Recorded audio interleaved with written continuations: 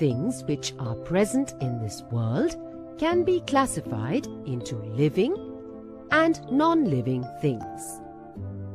Things that can breathe, eat, grow, move from one place to another, have feelings, produce their young ones, and die are called living things. For example, deer, butterfly, bee, and human being.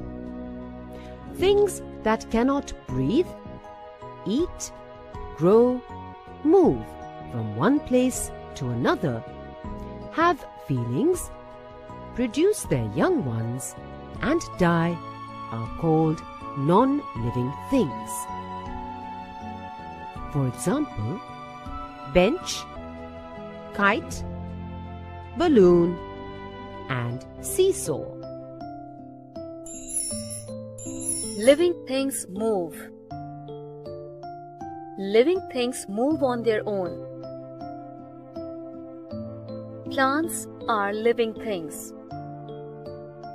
They do not move like animals and human beings, but their leaves and flowers move.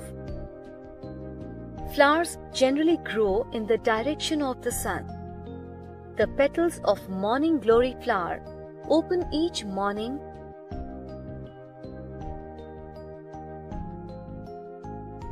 and close as the sun sets in the evenings.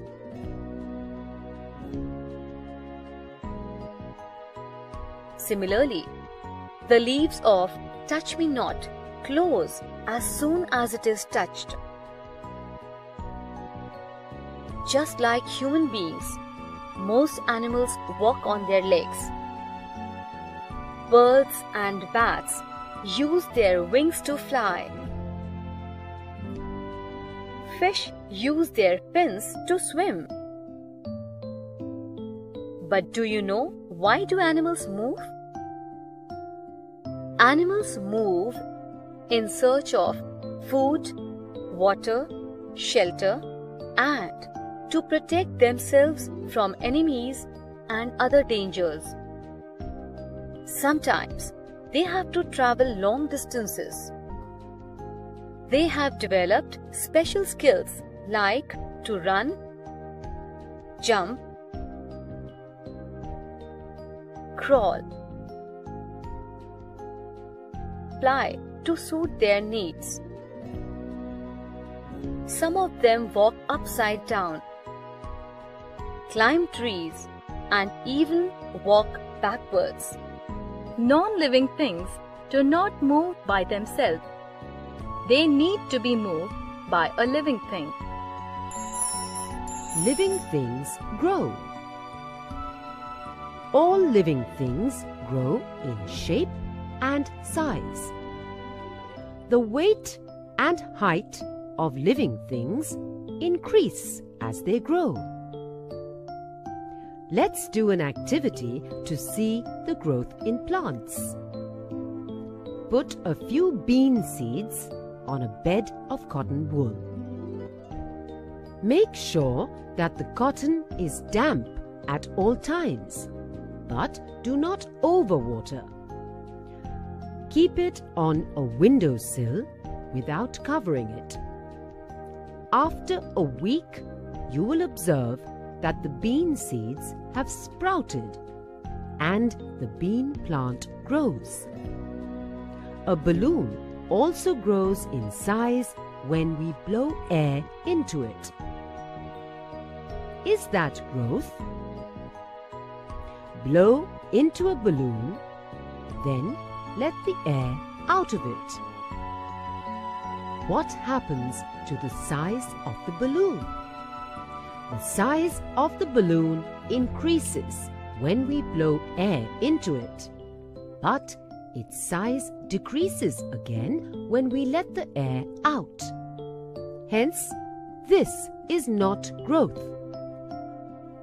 Non-living things do not grow. Living things need food and water. All living things need food and water to live. Food gives us energy to do our work. We eat vegetables, fruits, egg, etc. We drink milk, water, juices, etc. Cows, buffaloes, goats, deer eat grass. Lions, tigers, leopards eat other animals. Most of the birds eat small insects and grains. Plants are the only living things that make their own food.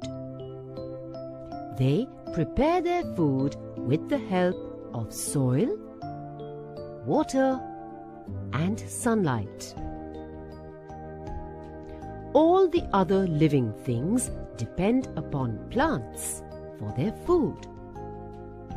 Non-living things do not need food and water. Living things need air to breathe.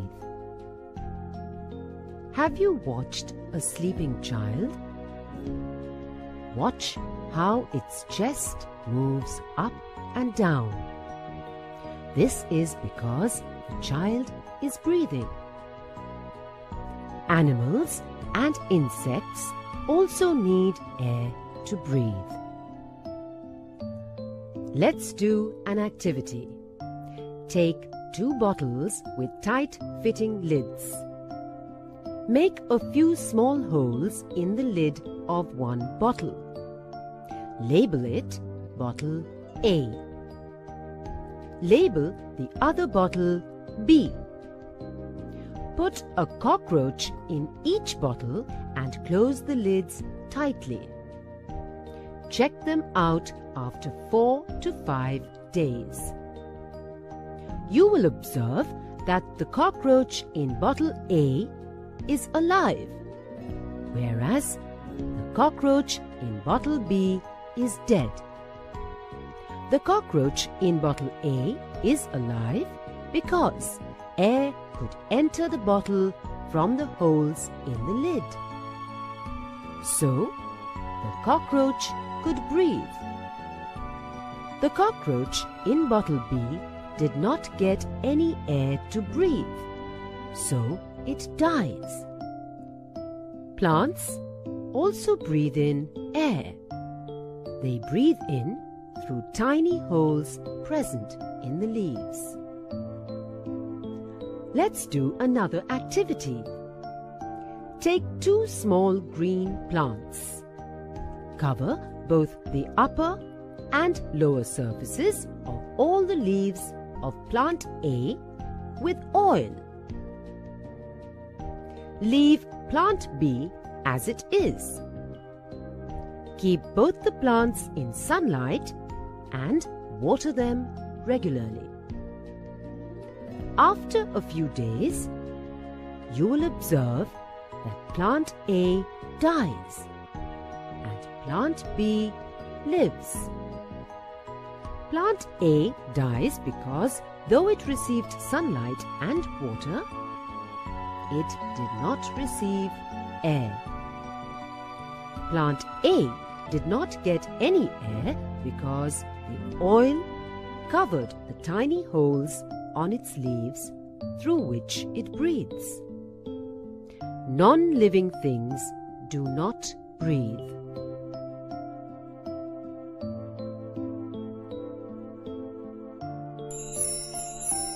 Living things have feelings. Living things react to things that happen to them.